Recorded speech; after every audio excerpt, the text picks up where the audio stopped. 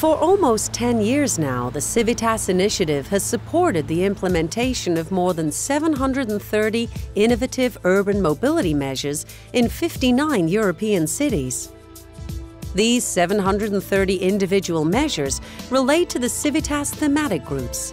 This video highlights urban freight measures. The delivery of goods makes up a significant share of traffic in European cities and is a major contributor to deteriorating air quality, rising carbon emissions, and congestion. In accordance with European transport policies, 3 different types of interventions can improve city freight logistics. 1. Implementing innovative freight logistics. 2. Creating lower emission zones. 3. Using information and communication technologies as supporting tools. The electric cargo hopper, a fully CO2 neutral form of freight transport, solar-powered multi-trailer, delivers freight from a city distribution center on the outskirts of Utrecht. It has been so successful that Utrecht has just launched Cargo Hopper 2, a vehicle capable of loading up to 10 Euro pallets. It can go up to 50 kilometers per hour and can travel 250 kilometers without recharging. Bigger cities like Amsterdam, Enschede and Amersfoort have already taken the cargo hopper concept on board.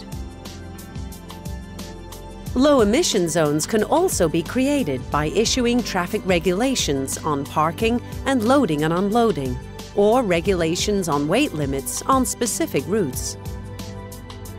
Utrecht took restrictive measures by introducing the low emission zone for freight traffic. Time windows for freight traffic to deliver goods. Low emission zone. Fuel-based exemption permitting the use of bus lanes.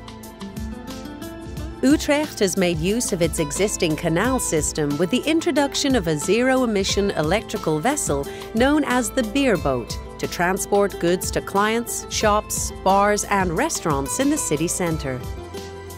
Building on its success, another boat, the Eco Boat, was launched in April 2012 to collect refuse from businesses on the wharves. Starting a distribution centre with just a few partners is also an option.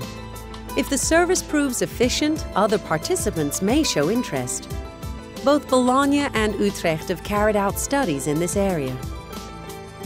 More sustainable city logistics schemes require a sound and transparent communication and involvement strategy. Tallinn wanted to improve on the smooth running of the freight around the busy international port of Tallinn, with clear signage on ferries and key road portals, alongside GPS navigation technology. Truck drivers now get adequate information about available truck routes. Instructions on how to download Navimap are shown on notice boards and on leaflets. Maps give advice on choosing the right route from or to the harbour and is updated regularly to deal with special situations such as road construction, temporary restrictions, and so on. With overall strategic urban mobility planning involving citizens and other stakeholders, the CIVITAS Initiative aims at improving citizens' health, creating an economically viable and accessible city, ensuring safety and security.